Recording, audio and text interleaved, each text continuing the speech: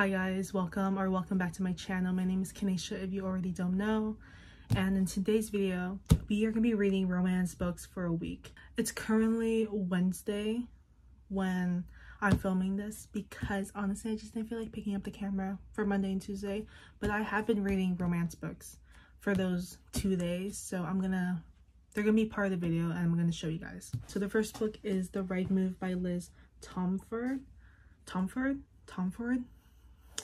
This is the second book in the Windy City series. This follows Ryan Shea and Indy, and this is about like NBA instead of NHL, which was the first book. So I'm assuming this whole series is going to be like sports, really, like most of the sports.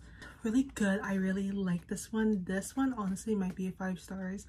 I'm not too sure yet, but if I continue reading, it might be.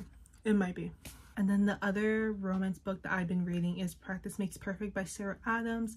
I've actually been listening to this one on audiobook and I'm 50% in, but I'm loving both books so far. I think they're really good and I can't wait to continue reading these ones because I'm just so excited. So yeah.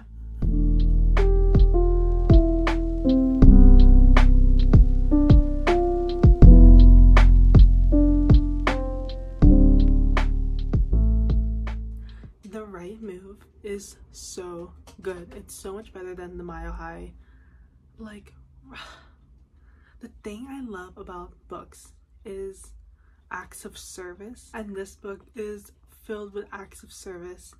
Like, oh my god, let me get my annotations because I want to talk about them so badly. One part where her parents, they do sign language, and so he wants to take like lessons so he can actually talk to her dad without her having to like translate all of it, which I'm like, hello?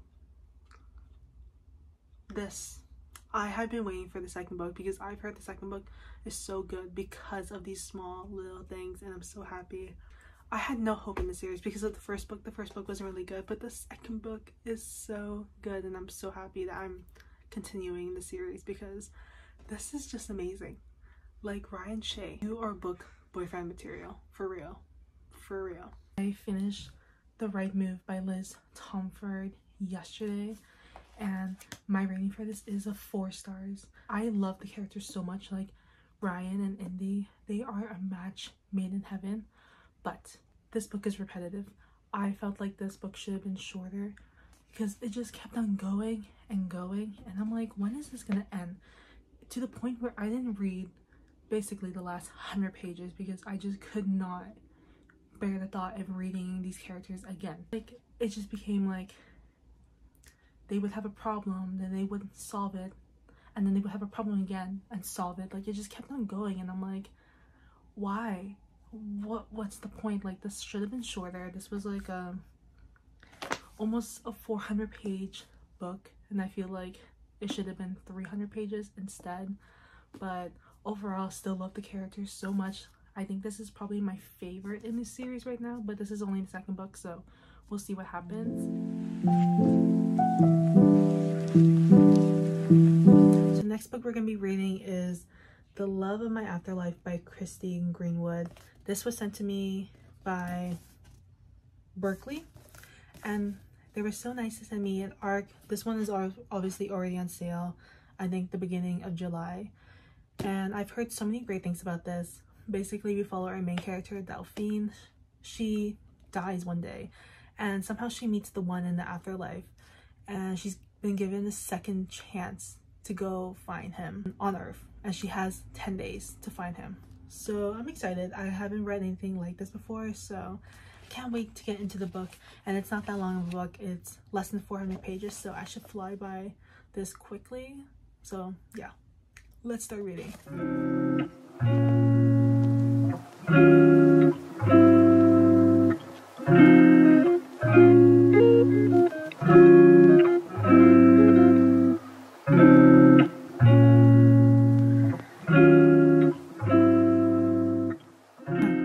This kind of reminds me of The Good Place. I don't know if you guys watch that TV show. That's literally my favorite TV show. And the main character almost reminds me of Eleanor a little bit, especially the way that she dies. It's such like a lame, uncool way to die. And obviously Eleanor is kind of like this lonely person, and I feel like Delphine, she's a little bit like that. So I don't know if maybe she like drew inspiration from Eleanor, but maybe she did, which I really like because I love that show anyways. So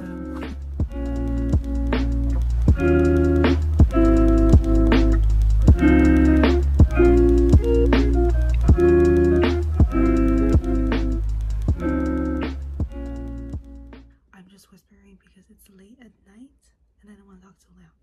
I just finished The Love of My Afterlife by Christy Greenwood, and my rating for this is a 3.75. This was a cute book. I liked it, but I'm not obsessed with it. Like, I'm not gonna remember any of these characters ever again.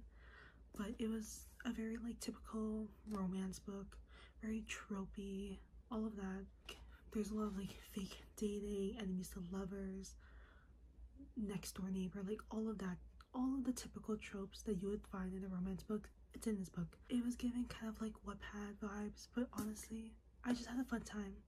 It was such a quick read, but honestly, it was still cute. I liked it. It's not the worst thing in the world, but I mean, if you just want a quick, cute read, because I literally finished this in a day, so okay, yeah. So I don't know if you can hear music outside. Hopefully you can, but it's just like the people that play music at the park. They just like to do it on the weekends. While reading the other books, I have been listening to Practice Makes Perfect by Sarah Adams. I have like 3 hours left for this book, like 3 hours left for audiobook. I'm not too sure if I'll listen to the rest. I think I'll just read the rest because honestly, audiobook just takes so long. I feel like I've been listening to this book since forever, and I actually really like it. I think the concept is so cute. You're following Annie and Will, and they're kind of like opposites. Like Annie, she owns like a cute flower shop, and Will is like a tattooed bodyguard. And so they decide to make a deal where he teaches Annie how to date because she doesn't go on that many dates, and also she's a wreck when it comes to dates. So Will is there to help her, and obviously it kind of involves like fake dating a little bit, which obviously is one of my favorite tropes in the world. So yeah, it's been good. There's not too much to say about it because obviously it's just a romance book. But anyways, Practice Makes Perfect. I think last time I told you guys I had 3 hours left. I now have 2 hours left. We're almost towards the end. Can't say too much about that book. I mean, like, it's getting drawn out now and I'm kind of zoned out from that book, but I have a feeling I already know what the ending's gonna be. I'm gonna continue reading and I will update you guys later. Okay, so I kind of forgot to film an outro for this video because I went to the islands, so I have just not filmed. But anyways, I just wanted to give an update that I finished Practice Makes Perfect by Sarah Adams, and I gave that one a 3.5 stars. I loved the story. I thought it was cute, but towards the end it started getting really boring and I just stopped connecting with the characters. But I loved Annie and Will. I think they're such a cute couple. It was such a good like summer book. Honestly, this whole time thought they were in Rome, like Rome, Italy, not Rome, Kentucky. I was very confused. But yeah, 3.5 stars. It was such a cute book. I still love it, still recommend it. Love the audiobook. It really, like, whoever was narrating it, it kept me intrigued. I like that because sometimes audiobooks, it just goes out one ear to the other.